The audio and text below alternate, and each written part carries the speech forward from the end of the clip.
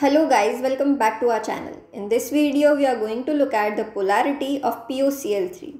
It's a chemical formula of phosphorus oxychloride.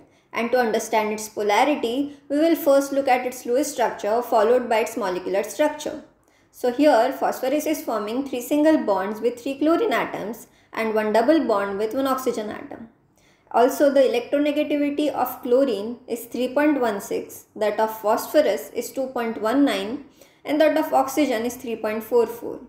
Thus, the electronegativity of both oxygen and chlorine is more than that of phosphorus, because of which electrons will be pulled more towards oxygen and chlorine, and there will be polarity in each phosphorus-chlorine bond and phosphorus-oxygen bond too.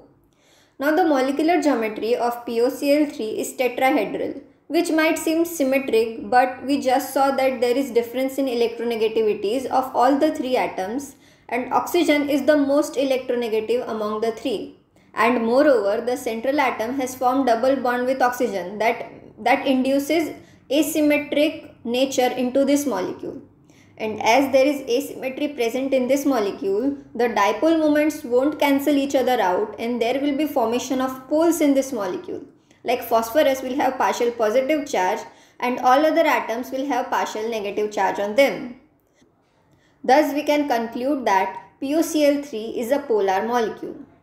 For more such videos, make sure to subscribe our channel and thank you for watching.